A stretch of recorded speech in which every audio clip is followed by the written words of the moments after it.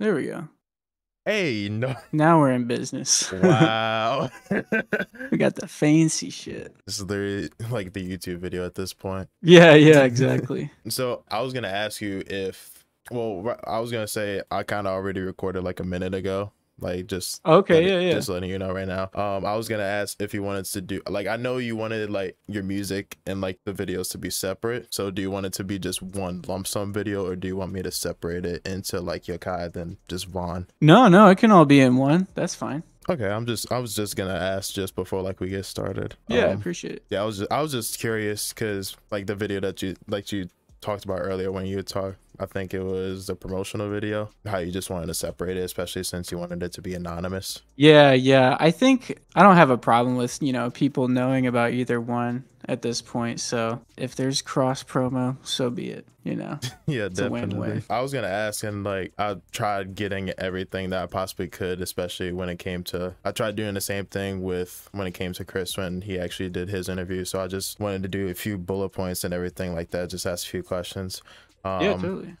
We already talked about how you transition from basic music to creating a YouTube channel. And even though you said, and I think the video that you just dropped, basically like you didn't expect anything out of, I would say you didn't expect anything out of it, even though it kind of blew up. What was your what was your initial thought like after it gained 1 million views that you probably didn't share in the video? Because I know maybe like a 15 to 20-second snippet that anybody saw in the video, it's sort of like people get wrapped around when it comes to like views and everything, like no matter how many numbers you get or like how many people actually get to watch you. Yeah, no, it was kind of crazy. I definitely didn't expect it to have that big of an appeal, I guess. I just like didn't expect it to get picked up in the algorithm, not like that at least. Because I always thought that like even with all like the drift phonk shit on TikTok, I still thought it was pretty niche. Like I didn't realize that a video like that could even have that broad of an appeal, really. So I think it kind of opened my eyes to that for sure. It definitely made the whole drift phonk movement, like all the shit going on TikTok, it made it feel like, oh wow, that's a huge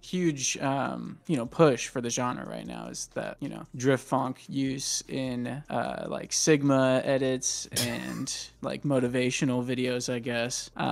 So yeah, that's something I didn't really expand on in the video very much, but yeah, it definitely made me realize just the sheer size of the scene at this point. Yeah, because just from, I would say like the last year or two, I've seen like 2 or 3 other people just try to make videos in general, whether it came to like tutorials. I would say the reason I got started, I wouldn't say producing because I don't produce as much as I make videos, but I remember like Zap Beats, especially like when he used to drop different tutorials about different, I would say different styles of funk or different types of styles of music in general. And then just seeing other people just come out with kits, come out with drum kits, and just review everything a wide open eye in a sense, basically knowing that there are a lot of other people, especially since this is how people describe it as an internet genre, and just seeing that there's so many people that actually support it, and no matter like what subgenre that people want to describe it each and every single day. Yeah, no, I think the people in the scene who I've seen like doing content creation in addition to their music, like I think it helps everyone out because I think it really shows people that like, yo, there are other people investing in this, like you should too, basically. And so I think it definitely helps expand the scene. And it's just also motivating for other people to start doing the same thing. Like I think that when you see someone else like consistently putting out content in addition, like outside of just like the music, it encourages you to want to do the same thing, give your knowledge to the world, I guess, or I guess just like your perspective on things, like even like commentary channels and stuff. I want to see more of that type of shit. Like I feel like there's definitely a huge opportunity there for other creators to step in, because like I said, the scene is bigger than even I realized at first. So yeah, I think it's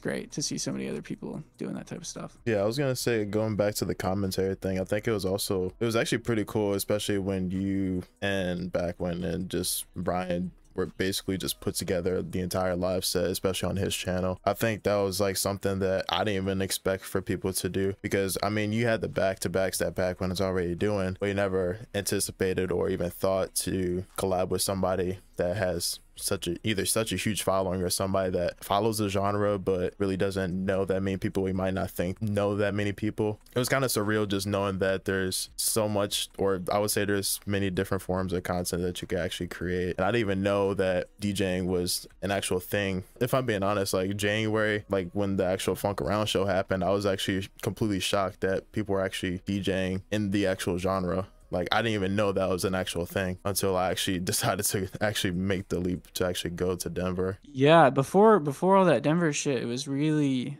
like few and far between in terms of like shows where people were DJing that type of music. It was just like little house parties here and there, basically. And there was like, from what I understand, there's like a decent kind of live scene for that type of music in Germany, maybe a little bit. Yeah, I don't know. There actually is. Yeah, I just don't. I would say his name, but Little Problem is basically like the person that connects to me, like to Europe mainly, and him and I think his brother Rob and anybody that's part of like Birder Posse. Basically, they put on so many shows that I theoretically lose track of the amount of shows that they're doing, because they get flyers like every single like couple weeks or so, and then next thing you know, there's another show that's happening in like a couple weeks. Like, you definitely lose track. It's just so much, and it's just a great thing for people, especially if they're new to the genre, because even seeing people join different types of discords, especially like the 808 Discord, like people are always interested in just either what the genre is or just getting into different facets of music in general. Yeah, 100%. Yeah, it's cool to see the scene grow so much since the live stuff started popping off. I feel like that also kind of, I mean, I feel like you really kicked up a notch with the content creation this year, right? Like since the Phonk Around show, pretty much. Yeah, so my initial, I would say, start was probably like the Phonk monthly stuff. I would say I got the idea from Phonk Daily, or like I think it was Sad SoundCloud, because I think he was, besides you, him, maybe Smooth Sounds, and the other few promotional channels that I'm missing out on off the top of my head. But there's, I don't know, it was sort of like basically commentary along with people that are dropping during a certain portion of time, and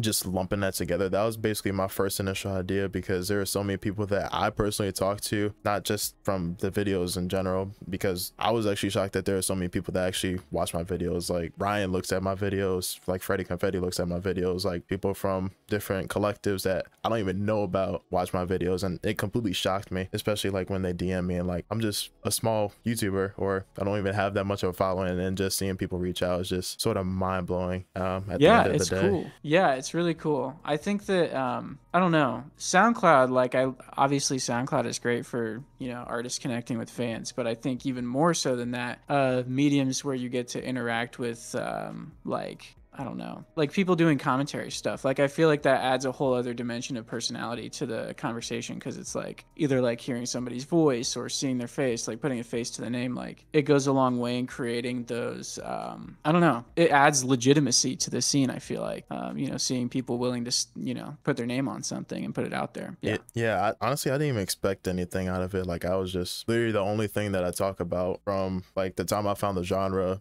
to maybe college, or basically when I graduated. I think the end of last year I graduated from college. Like, the only thing that I talked about was school, work, and Phonk. That's about it. So I was like, I can't talk about my work because it's literally in the kitchen all day. The only thing that I talk about is music, or I just want to get to know more about the actual genre in general. So that was basically my first thought, because there's so many different YouTubers or different videos that say if you want to create content, the best thing to do is to find something that you're interested in and just start making videos out of something. Yeah, totally. Yeah, like I said, like I didn't initially think that it was gonna get, like, any of my videos were gonna get any type of views, especially like I think it's about 10 or 11 months just starting to do like fun content or just any type of content in general. I know like it's gonna be a long way, but I'm just hoping that there are a lot more people to actually not just do content in this community, but also like the music community in general. Yeah, 100%. I think it's really cool what Weaver Beats has done too, because like he was pretty actively involved in the Phonk scene for a while, and he's like got a pretty like huge YouTube audience now. Like, he's killing it. He's like really tapped into like the production side of YouTube, so I think it's cool to see what he's done. I was gonna ask, like, what got you into switching from, I would say, Phonk oriented content to a more, I would say, I guess I would answer my own question, but I'm guessing the transition to basically investigating different types of stories in music in general. I'm guessing the reason might be a broader audience, because like we said earlier, the genre is very niche. Yeah, it's I definitely want to try and you know, cover other topics just so I don't want to be speaking to like a really tiny bubble, I guess, and I don't want to be so like, I don't want to be pigeonholed into just doing content about that necessarily, just because I don't know if right now at least there's enough going on to really like make a, you know, decently you know, content heavy video about every 2 weeks, because like I'm trying to upload videos every 2 weeks, and so, you know, every once in a while there's stuff that, you know, like the follow-up video that I just did, like obviously that's a video that, you know, needed to be made, I think, just as like a follow-up. But yeah, I don't know if there's enough going on in the scene right now for me to, yeah, really invest a lot of videos into it. Yeah, if I'm thinking off the top of my head, there's really not much that's happening, especially like when it comes to drops. Usually to me, I feel like drops either happen at the beginning of the year or basically around like the holiday season. So just like that sort of 4 to 6 months gap, there's literally nobody dropping that's, I would say, a major piece in general. I can't think of anything that happened within like the last year or two. I'm probably just speaking out the top of my head right now, but I'm just kind of my bad, I'm just kind of blinking right now. Oh, you're good. Yeah, I'm just a little nervous, okay. No worries, bro. Oh man, I think 2022 was definitely a funny year, and I do want to say one thing is and I'm probably gonna make a ton of people laugh when I talk about this in this video, but Peehonk. I just want to talk. I just want to talk about it just a little bit. Huge moment, Peehonk. So I know there's a lot of people that like it. There's a lot of people that hate it. I personally have seen a lot of people really hate it. And like, even though there's like the Meme Fist account, and there's a lot of people that make memes about every single producer in general. What's your basic stance on the Peehonk genre? What's my stance on Peehonk, bro? You're putting me on the spot like that. No, I don't know. Like, that's like the one thing that I feel like the group chats about, just like the memes in general, are just talking about because of the parody video that you added in the video. Yeah. No, Peehonk is funny. Yeah, you know what? I want to make sure that this is known publicly, but I've seen people talking about Peehonk for years. Like going back to like 2017, I'm talking about. So I think Peehonk has always been around, if we're being real. But no, I respect it. I feel like any community that's alive and well needs a Peehonk. I was gonna say that Spotify basically has been about a year and a half since you actually dropped the video. So what have you basically learned since actually dropping that video? Because I know you, ever since that, you dropped different types of videos. You had the Doja Cat video, the Freddie Dredd video, the promotional video, and probably a ton of other videos that I'm probably missing out. What basically, two questions: what can you say that you learned within the last year and a half, especially when it comes to making different forms of content in general? Or what,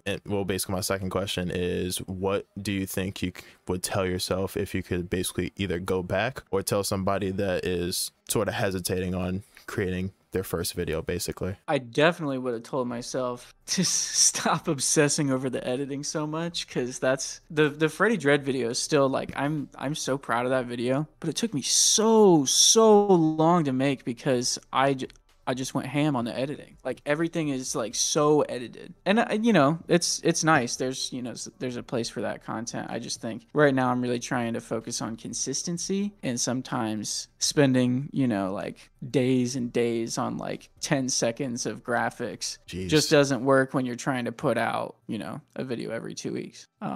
So yeah, because like with music, that was something I figured out pretty fast, is like, if you just keep putting out shit and like you're consistent, you know, you can build a consistently growing audience. And so I'm trying to be more consistent on YouTube now. That's like been something I'm working on this year, especially pretty much since like the Ghostwriter video. Basically, I've been trying to be more consistent with uploads. And so yeah, it's been a learning experience, but I definitely would say now I wouldn't say cut corners, but I just don't obsess over the editing quite as much as I used to. Definitely. I would say, actually, how long have you been editing? And I would say, how long did you have the idea of basically creating a YouTube channel? Because I know there's a ton of people that say, oh, I wanted to create a YouTube channel like some odd years ago, but I didn't want to upload anything because basically life got in the way. Yeah. So I've been on YouTube since I was like 11 years old. I think I made an account in like 2007, and I used to just upload, like, I was really into animation at the time. And so like when I first started making videos, I think it was just Microsoft Paint and Windows Movie Maker animations, like, and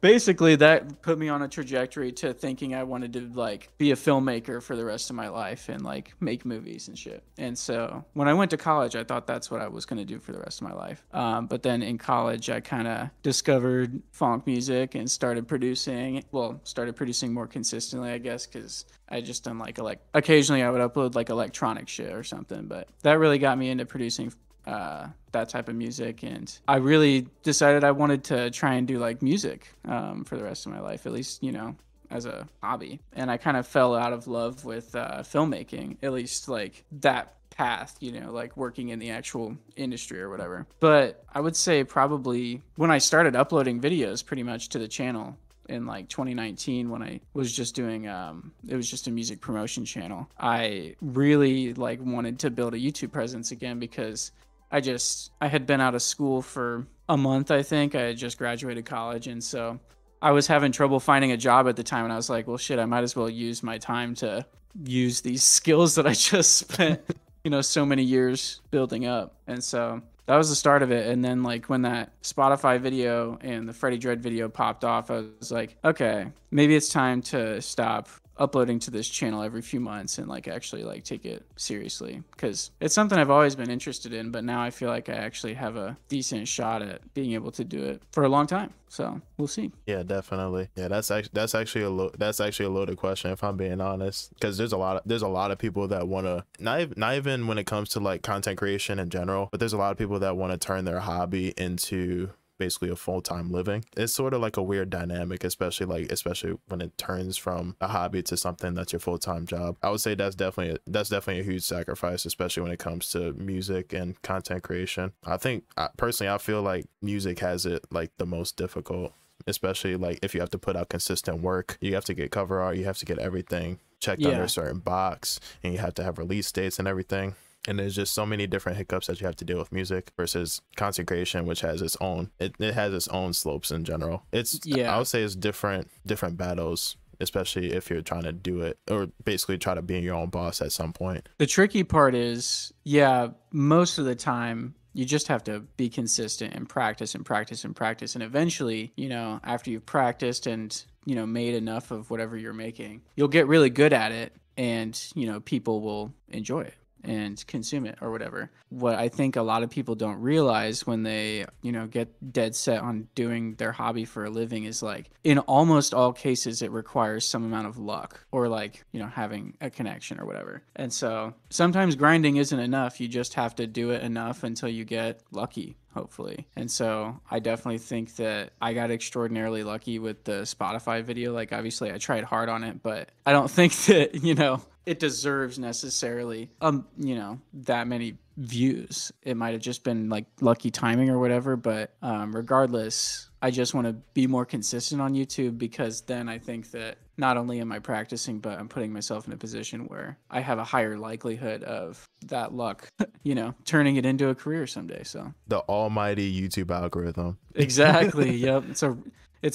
I heard someone say one time that trying to please the algorithm on YouTube is like making videos for a robot that doesn't love you.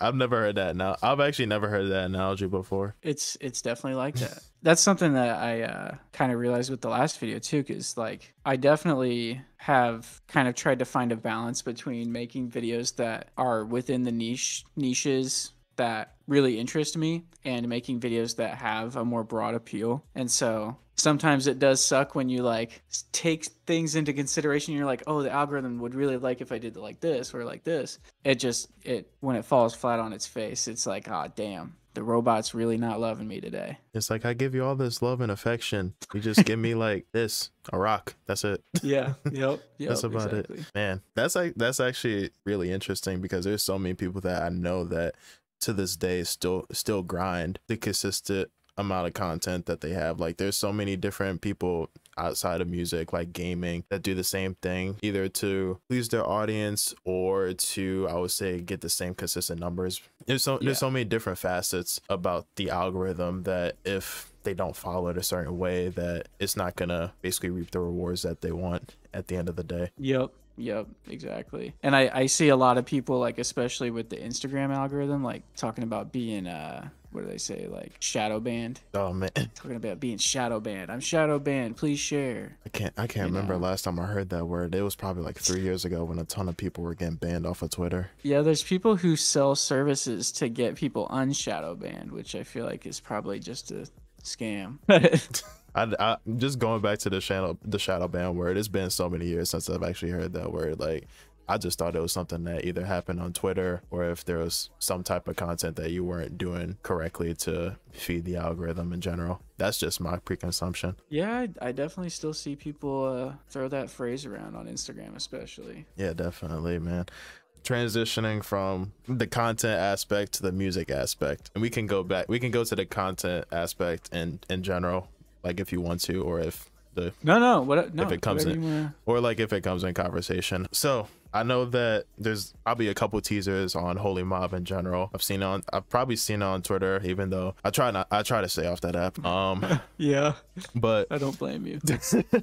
Like, it's just so weird just going on Twitter and just seeing the feed versus like maybe a few years back. It's just, now I just want to stay off it 24/7 at this point. Yeah, it's a little rough now. It's a little rough. So I basically did two things. I basically calculated how long it has been since you guys released volume 1 and volume 10, and also basically I'm gonna ask the question after this, but it has been since, according to SoundCloud, since volume 1, and according to Spotify on volume 10, approximately it's been 1,644 days, which equates to nearly 4.5 years since the first volume was released and since the most recent volume was released. And my question is, I assume that you basically been here since volume 1 to volume 10, right? Basically, yeah, like under Vonathan, if anybody remembers. That's right. My question is, even though the members have changed and the styles have changed of everybody, because obviously you talked about that and how Holy Mob has changed funk video in general, what has changed basically from the beginning of starting Holy Mob to basically right now? I'm guessing you guys are probably going to release volume 11 at this point, because there's so many different rumors about volume 11 getting released, even whether that's the name or not. Yeah, that's my question. Like, what has changed, minus like obviously the roster changing in general over a long period of time, and just the styles of every single producer that's in the actual group? What have you guys learned both individually about each other and also as a group as a whole? Yeah, I don't know. It's crazy. You know, there have been some roster changes, but I would say most of us in the group still have been there since volume 1. And so for a lot of, you know, with all of us who have been there that long, we've been friends for pretty much like like over 6 years now. I guess that would be right. Yeah, 2017 we dropped the first tape, so over 6 years now. And so like we're all still like really, you know, we're homies. Like, we keep in touch. We, you know, the group chat is still active. And so it's really, and I think I tried to get this point across in the Holy Mob video, but like it really is more than a collective for us. And that's what I think has made it work so well, is like we like genuinely we all really fuck with each other. And so, you know, when you have that bond with somebody for as long as we have, it's so cool to be able to connect over music and like collab and see how all of these different styles mesh, because like you said, a lot of us, our styles have changed over the years, and so they've kind of evolved into their own different directions. But getting to, you know, collab with them on these tapes gives us a chance to, you know, really have a melting pot of different sounds and push the genre to different places where it might have not gone before. Okay, and next question is, what was the actual, I feel like everybody has a generic collective name, but what is basically the origin story of the actual name, if you actually remember? Yeah, so the name had already been come up with before I actually joined. So sometime in like fall of 2016, I dropped my like first Phonk tape, and one of the guys I had collabed with on it, Lil Bros, he asked me to join this collective he was starting called Holy Mob. And so I joined it. It was like mostly these Brazilian funk producers, not to be confused with Brazilian funk as it is now known. the like I don't know what distinguishes it from drift funk, but it's so weird. Just everybody comparing it, not to get off topic, but it's just, I would say, the different styles around the world in general. I'm guessing that's the major difference that I can hear, because you can definitely hear different genres, especially when it comes to reggae music, or when it comes to like Hispanic origins or Hispanic heritage in some of the songs, because you definitely hear that sort of drum pattern along with like house music and even drum and bass in general. Like, it's not just, I would say, hip hop drums. It's sort of basically expanded into other countries based off of, what's the word? Based off their culture. So that's probably like my only thought to like why they actually have different subgenres of the subgenre that we're making about right now. Yeah, totally. I guess I just haven't been super in touch with the Spotify's editorial funk playlist, so I'm not super in touch with what the trendy sound is now. But yeah, Holy Mob was started by a bunch of Brazilian producers, and at some point the founder of the group dipped because he got in a fight with somebody else about house music, I think. And so we recruited a bunch of other people to join, a lot of whom I think are still, all of them are pretty much still in the group. So and then there have been a couple that have come and go, and for the most part it's just been the same crew of people since early 2017, late 2016. So it's been super cool to grow with them as artists, and I'll leave it at that. I don't want to say too much. There may or may not be something. There might be a little bit of there might be something happening in the near future. Oh, definitely. I'm definitely excited to see what you guys actually have in the future too, because obviously I listen to you guys. Like, I'm gonna say this before anything, I'm a fan before I'm a producer and a content creator. And even when I talk to people that I meet in real life that are actually in the community, when it comes to like Pygmalion, Lil Rocket Man, Chris in general, especially the Baltimore show, I'm definitely a fan before I'm a producer. I'm definitely a fan before I'm a content creator, because I've listened to every single collective that you made a video about. I support Murder Posse. I support everybody in the community. If I'm being honest, I'm still a fucking fanboy of Holy Mob in general, because I listen to every single tape almost every single day religiously. That's tight. And I appreciate it. Yeah, like I'm honestly just here to support everybody. That's also like going back to content creation. Like, I'm really super passionate about the overall genre in general, especially not just this genre, but just the people that I've listened to, especially during COVID. Like, off the top of my head, this is gonna be like a question later down the line. My favorite producers, obviously Barry Main, Roland Jones, obviously, because everybody loves his style in general, especially when it comes to the boom bap type drums that he uses. Oh yeah, totally. But I would say one person that I feel like is extremely underrated is Tony and erickD. Oh yeah, for sure. Because I listen to Digital Healing Volume 1 through 3 like clockwork.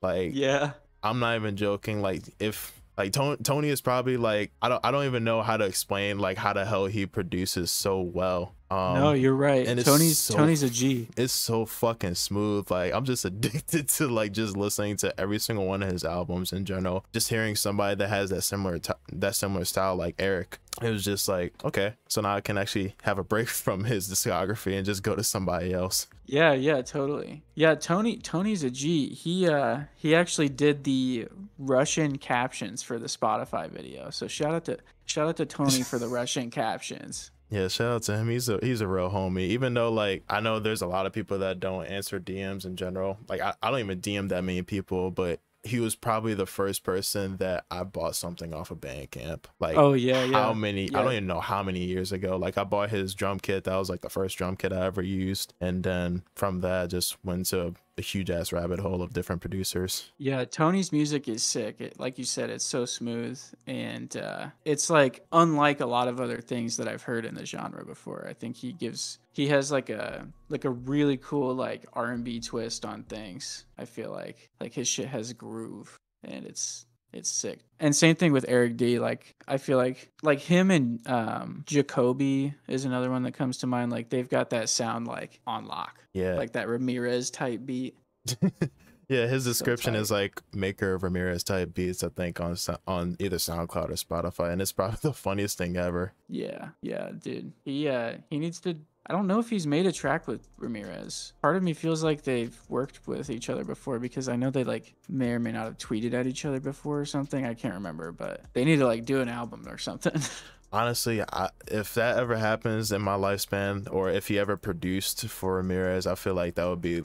I can already tell that that'll probably definitely be a life goal for him because he uses a lot of inspiration, especially with Ramirez's style. You can definitely hear it, especially when you go from like his discography to people that are part of. Yeah, I think it's not 3-6 Mafia. It's I know Baker was in the oh, it was Devilish Trio. Like Yeah. just having those type of styles, those type of underground styles. Yeah, totally. Okay, so next question, and I was gonna say your current favorite producer. I'm trying to think of like the three follow questions. So okay, favorite track you've made, favorite track that's not yours, favorite artist currently, and favorite artist of all time, like outside of the genre.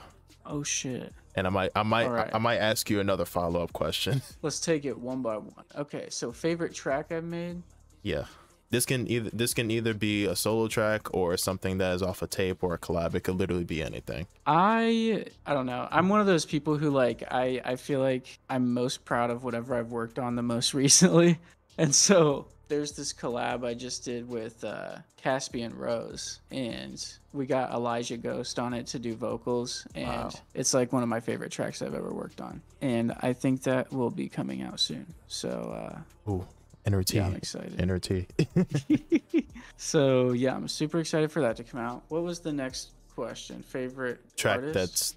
that's not Track yours. That's not mine. Let's see. At the moment, Yeah, I think it's because it two changes parts. a lot. It's two parts, like at the moment and of all time, I guess. I think all time is probably gonna be more difficult. Yeah, my favorite song at the moment is the third track off of Escape and Backwhen's new tape that came out a couple weeks ago. It's called Back to Back. Yeah, I'm still I heard there. him playing it during his set on the tour, and I was like, that shit needs to come out like now.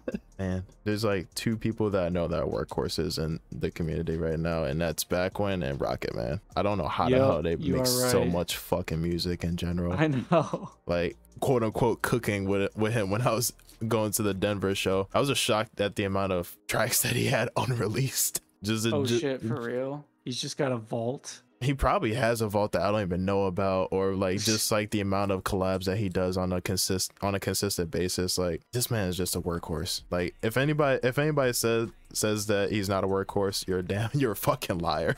Exactly. Yeah, he is prolific, that is for sure. All right. I think I have an answer for favorite song of all time.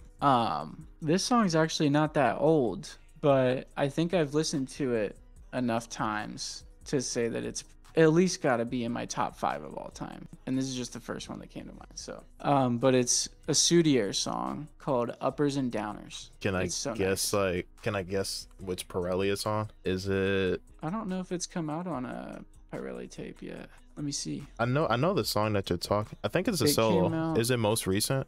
Like one of his recent drops? Yeah, it came out like a little over a year ago.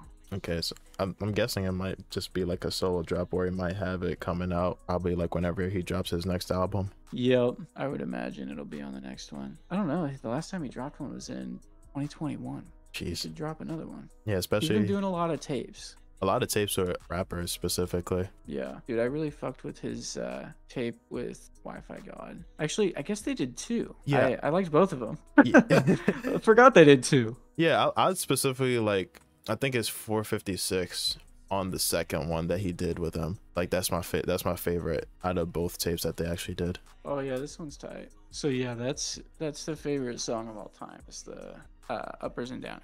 That's a bet. That's definitely a valid too, because Studio's a goat. If I'm being honest, He is. He was definitely like. I mean, I still. His music was definitely a huge inspiration on my earlier work, and I still to some extent as other influences mixed in there as well. it's definitely great just hearing inspiration from a lot of people. I'd see the people that I listen to the most consistently now specifically would have to be people that get inspiration from Roland Jones. I hope I don't like break anyone's hearts when I say this, but I would say like even though it sounds like they're copying, you could definitely hear the inspiration from him. Like especially like Roland Jones, Barry Main. Those are like the first two that I can think of off the top of my head, especially when there's just a broader amount of producers that you're just talking about in general. Like you definitely hear the inspiration, especially when you go from their discography to another producer's discography that probably doesn't have the same amount of listeners. Right. Yep. Okay. Yep. So next thing is gonna be, I did another calculation. Oh boy, let's hear it. Is for the 50 songs in the new playlist, the Phonk Origins playlist that we love so dearly, and it doesn't have cowbells. It's Right. It's optional. No cowbell required. It's optional. There were 3 songs from Holy Mob. All 3 were from Insius. It was Break Out the Glock, Android 18 with Gali, and Yo Bitch a Fiend with Caspian Rose and Insius, and 5 solos or singles from other members. So in total, Holy Mob or any Holy Mob members or anybody that's part of Collective take over 8 out of the 50 songs of the playlist. So what are your thoughts on that? That's based as fuck, man. What's that, like 16%? I'll take that. I'll take that all day. That's tight. Yeah, because it was just amazing when I was like, I'm gonna just filter this real quick before I actually like get on the call just to see like how this playlist actually sounds, because I definitely had all these songs added because I follow basically all of you at this point, and I was just shocked and I was like, damn. And then I didn't want to be selfish and be like, that's it.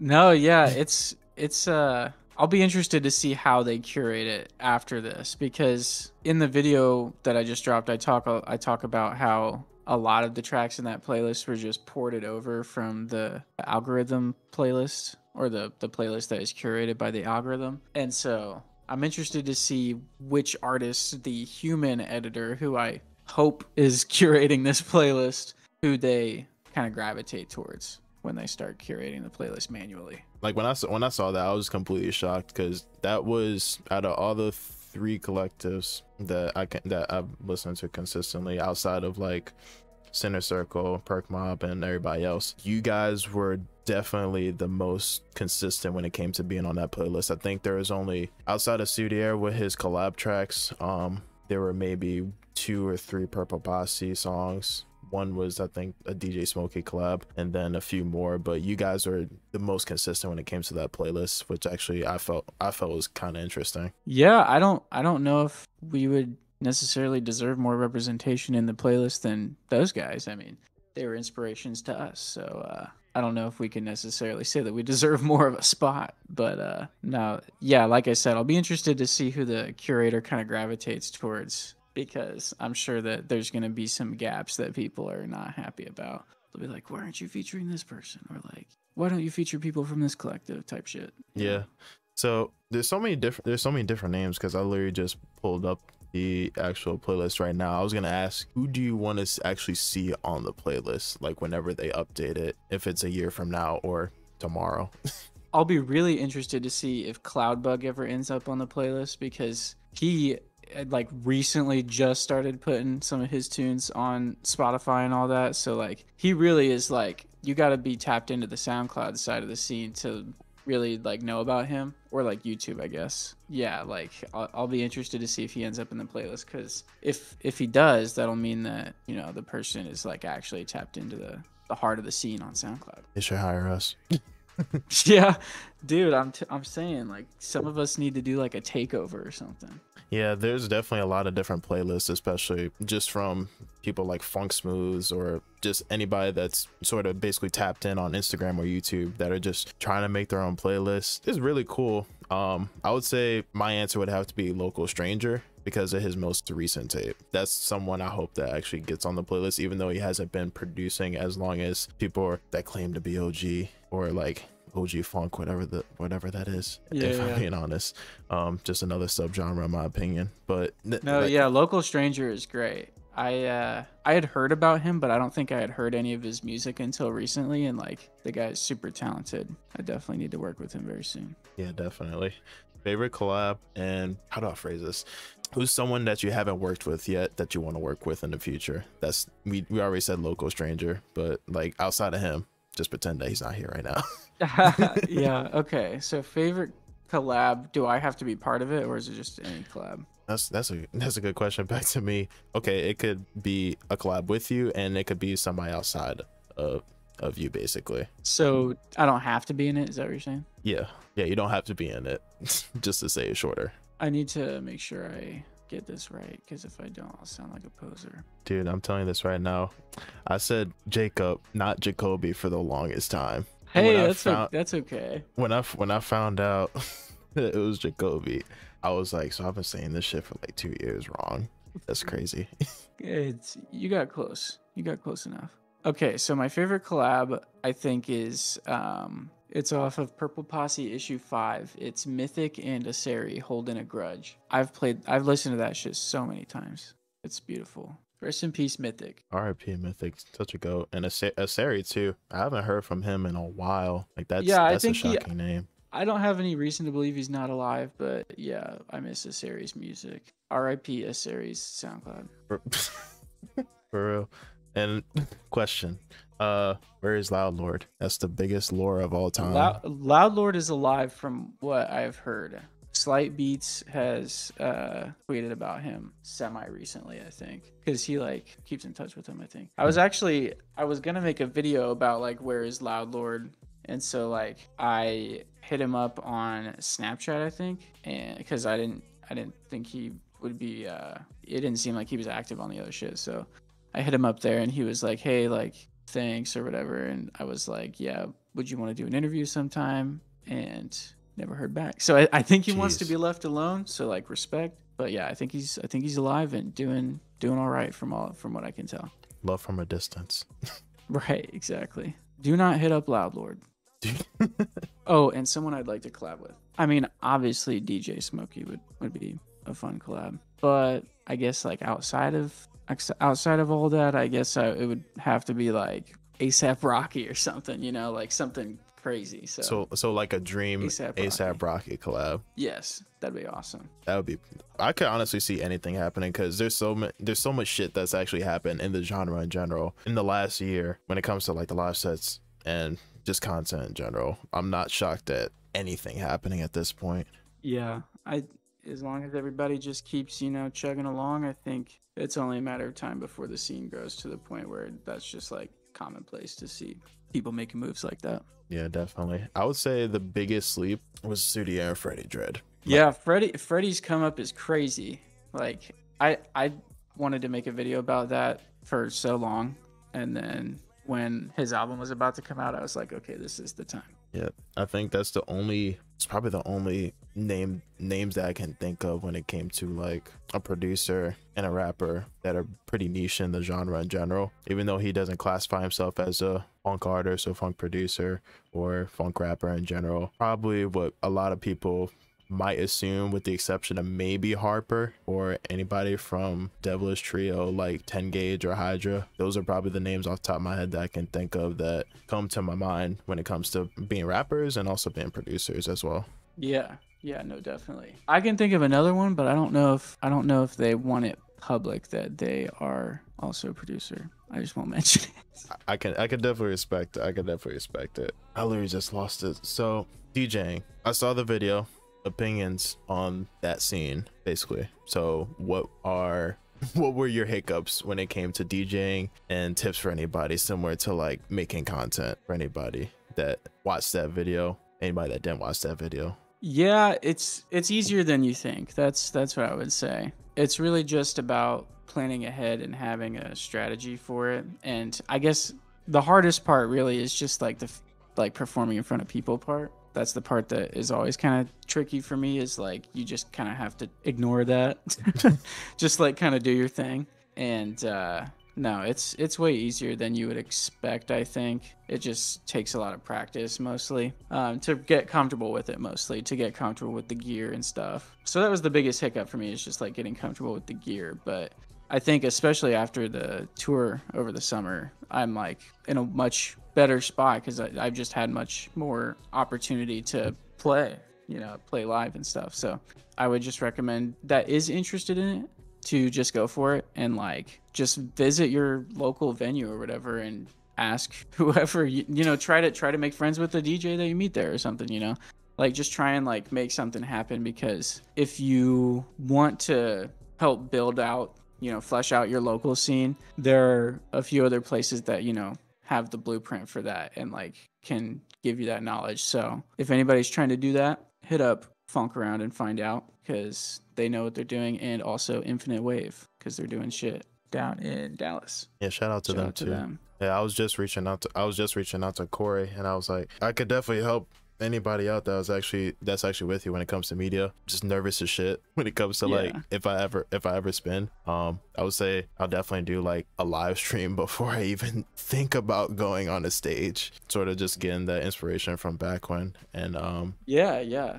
Just I love what he's been doing on YouTube. That's super dope. Yeah, just him with the back-to-backs. I don't even know how long. I know he's been producing and DJing in general, but just seeing him in person, just being so comfortable on stage, it's really eye-opening. Like just knowing that somebody that's done this for so long and just seeing them in their own state of mind is sort of like a little more confident. Nervous as shit, but I'm a little more confident knowing that there's someone that is this comfortable that just flows. Yeah. Backwhen has like a demeanor that I like am so envious of. He's just like so chill. Like it's never a big deal. Like it doesn't matter how big the crowd is. He's just doing his thing. So like mad respect to him. I wish I could be on that level. Man, I don't just like there's so many things I just want to say about him in general that I could basically like fit in this conversation in general, but I'm gonna just say extremely underrated. Deserves more listeners. Yep, I'd say so. And it's a matter of time, because not only does he release great music that probably more than like 40,000 people listen. I don't even know how much. I'm just estimating on Spotify right now. I don't even know the number at this point, but it needs to be like just add a zero to that, if I'm being honest. Yeah, whatever it's at, just add a zero too. Just add a zero. He's just so consistent. He was like the first person I heard in the scene. Like that's how I figured out, or that's how I heard about Purple Posse, is because he, you know, was really starting to get that shit off the ground when I started following him. And so he was a huge inspiration for my music, and then obviously a huge inspiration when it came to DJing too. So yeah, shout out to Backwhen. Shout out to Backwhen. He's the homie. Goddamn. Goddamn. That's right. He was the probably the funniest dude on the vlog as well for the tour over the summer. Yeah, what was the initial thought for you guys like actually doing vlogs like during the tour? Because I know you guys, he probably did maybe a few, you also did a few, especially like when it started like mid tour, and probably like one of the shows at the end, and maybe compiled like a few of them on the road. What was his thought, but also what was your thought when it came to actually branding into a different aspect of content? I would say music wise, especially since it's on like your Von Storm channel and not your Yokai channel. Yeah, I think the reasoning behind it, I think, was to just like kind of spread awareness for the tour as it was going on. So the idea was that like after each stop we would post a tour or a tour vlog for that stop. And so that was the thought, is just to like keep getting the word out there and give people, you know, a chance to tune in if they might. I mean, even if they're able to make it to the show, like being able to see the behind the scenes stuff and everything between the shows is, I think, kind of fun. And even for me, like this is the first time I've gone on tour, and it's also, you know, I haven't been DJing for that long, so it's something that I really wanted to just like document and be able to look back on. And so that was another reason I really wanted to do it. So, and then the reason I put it on the Von Storm channel is just because I feel like it's probably going to be more meaningful to see that type of like behind the scenes content if you're a fan of the music, because you might not have had a chance to see it live, or maybe you did see it live and you want to, you know, see, you know, the behind the scenes stuff. And so I just felt like it made more sense over there, because it's also like vlogs are not really like the type of shit that I do on the Yokai channel, so I felt like it made more sense over there. Yeah, definitely. I can actually agree with that. Like it does seem like it would definitely make a lot more sense. I wish I could say this right now, but I don't know like what's gonna happen like the next year, but hopefully in the next year that both of us are at a better stance when it comes to like either content or music in general. That shit, I honestly, like I'll pick up a camera and just go on tour with you guys, like if you guys ever do it again. Like I'm definitely down to do it. and I can definitely pump out videos almost every single day. I don't know if you've seen the shorts or not, like when it came to like YouTube or Instagram. Well, shit, man, keep going. I respect the grind. That's daily uploads are not easy. I did it for a while, and it's a lot sometimes. So mad respect. Definitely. And I also do want to say that anybody can do it. Like, it just takes a lot of time. Like, it takes a lot of fucking time. You gotta commit the time. Yep, that's for sure. Hey, I gotta bounce for another call here soon, but I mean, if you got like a closing question that you want to do, that we can do that as well. Yeah. So there was a feature on volume 10, which it was someone outside of Holy Mob, which I think was Vero. Yep. So what can we expect from the next drop, whenever that may happen? I would say that there is definitely potential for somebody outside of Mob to be on that project. Can you also give like an estimated time, or is that like I know that knowledge?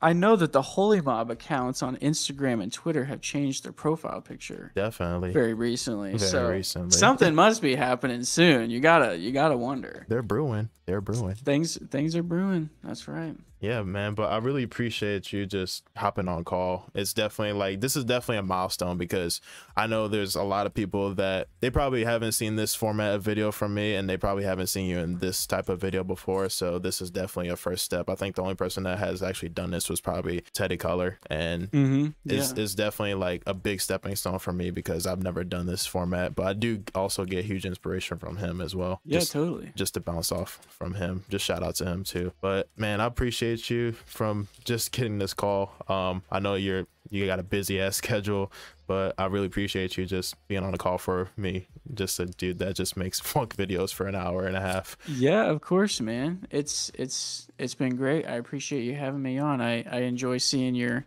content pop up in my feed, and keep up the great work. Yeah, man. But last question, because before you leave and everything, because I know you're definitely probably busy. Who's somebody that you want to see on one of these type of videos? I think you should get Backwhen on here next. Oh, really? Yeah, I think he'd be down. Yeah, I could definitely. I'm gonna be nervous DMing him. Bro, I know he'd be down. He's on his YouTube grind now. He's looking to do some collab stuff. So I would hit him up. He's done some interviews before, so like, yeah, he's probably used to that. He's probably getting hit up for interviews on the daily. It's cool as shit too. Like, I'm gonna just keep saying that. He is cool. Chill. He's a cool cat. Yeah, that's for sure. Yeah, but nah, bro, I appreciate you. Just shout out to everybody that not just the collectives, but everybody that's actually done the live shows. Like, there's so many people that I'm just losing track of right now, because there's so many names. I know I'm not the only person that's actually doing this type of stuff, and there's a lot more people that are definitely going to do more content in the future. But just get started. You can definitely attest by both of us, if that's any sort of inspiration. Like, the two people that started from nothing, now we have something, I guess. That's right. Just gotta put in the hours. And closing sentences, inspiration, any shout outs, any plugs, anything before you leave, man? I would just say follow Holy Mob and stay tuned. God bless. That's all.